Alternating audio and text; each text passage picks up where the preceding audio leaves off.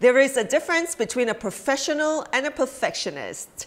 One is in service to others and the other is in service to ourselves. When we're being professional, we're trying to do our best in service to the job we're given and also to the people we're performing the service for. When we're a perfectionist, we're primarily driven by the need for control, and we end up feeling stressed because of all the pressure we put on ourselves, and we end up stressing other people too. Boxes should be ticked and things should be done as meticulously as possible, because to do things half-heartedly or to be callous is us doing a disservice to the task and a disservice to the people who have to experience our mediocre job done. So don't shortchange people and always aim to delight. Being a perfectionist, however, has us thinking that we are aiming to delight, but may in fact be a deterrent to us doing a great job. It has us nitpicking into every little detail that sometimes isn't even our job but other people's jobs, because we're afraid their incompetence will ruin everything.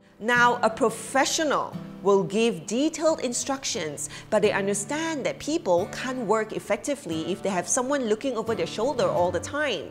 So they don't try to control every little detail, and they'll check over everything at the end. But they'll always have a plan B as a backup, just in case. A perfectionist feels justified to yell and shout at someone who's not doing their job right because they truly believe in the importance of a job well done. Whilst a professional knows that to do a good job, it includes managing people and things calmly when things don't go as planned. A perfectionist operates by the ego, and a professional operates by the desire to serve well. We all have a little ego in us, or a lot. So whenever we think we're being professional, it'll serve us well to do a little mental check and ask the question of, is this the professional me talking, or is this the perfectionist me? Here's to professionalism and, of course, to being happy always.